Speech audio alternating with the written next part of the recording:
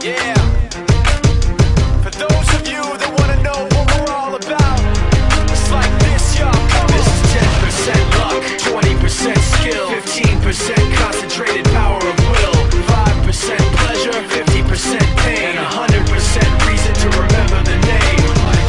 He doesn't need his name up in lights, he just wants to be heard, whether it's the beat or the mic. He feels so unlike everybody else, alone, in spite of the fact that some people still think that they know him. But fuck him, he knows the code. It's not about the salary, it's all about reality and making some noise, making a story, making sure his click stays up. That means when he puts it down, Tox picking it up. Let's go. Who the hell is he anyway? He never really talks much, never concerned with status, but still even in starstruck. Humble through opportunities given despite the fact that many misjudge him cause he makes a living from writing raps. Put it together himself, now the picture connects. Never asking for someone's help or to get some respect. He's only focused on what he wrote. His will is beyond reach, and now it all unfolds. The skill of an artist. This is 20% skill, 80% fear. Be 100% clear, cause Ryu was ill. Who would've thought he'd be the one that set the West in flames? And I heard him wreck it with the crystal method, name of the game. Came back, dropped Megadeth, took him to church. I like Bleach, man. Ryu had the stupidest verse. This dude is the truth. Now everybody giving them guest spots and stocks through the roof. I heard he fucking with S. This is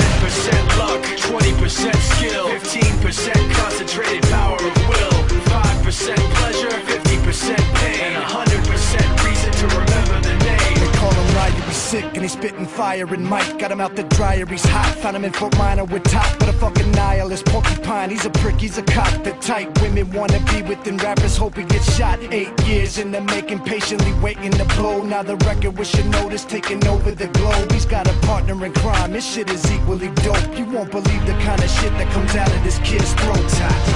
He's not your everyday on the block. He knows how to roll with what he's got, making his way to the top. He often gets a comment on his name. People keep asking him, was it given that birth or does it stand for an acronym? No, he's living proof. Let him rock in the booth. He'll get you buzzing quicker than a shot of vodka with juice.